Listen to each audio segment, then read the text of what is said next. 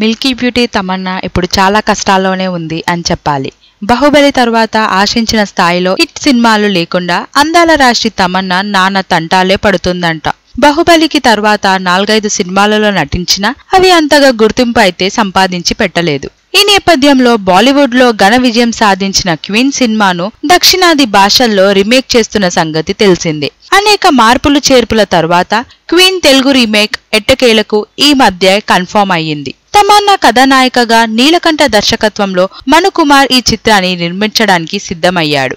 ఈ మధ్య కాలంలోనే ఫస్ట్ లుక్ ని కూడా రిలీజ్ చేశారు. తెలుగులోను క్వీన్ అనే పేరుతోనే ఈ చిత్రం తెరకెక్కబోతుంది.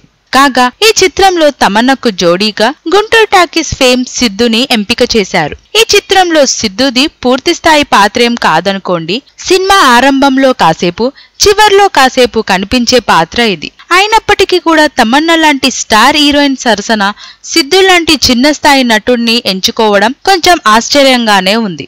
హిందీలో కంగన్ రనౌత్ కు జోడీగా ప్రముఖ నటుడు రాజ్ కుమార్ రావు ఈ పాత్రలో కనిపించాడు. అతను హీరోయిన్ ని పెళ్లి చేసుకోబోయేవాడుగా కనిపిస్తాడు. కానీ తమన్నకు ఈ విషయం అసలు నచ్చలేదంట.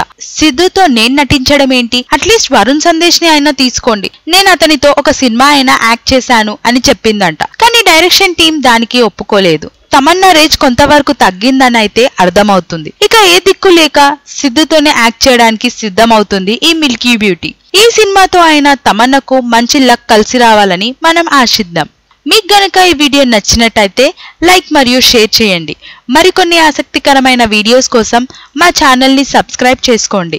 అలాగే దాని పక్కన ఉన్న గంట సింబల్ ని క్లిక్ చేయండి. మేము చేసే ప్రతి ఒక్క లేటెస్ట్ వీడియో నోటిఫికేషన్ అప్డేట్ వెంటనే మీ ఫోన్లో కనిపిస్తాయి. Thank you for watching this video.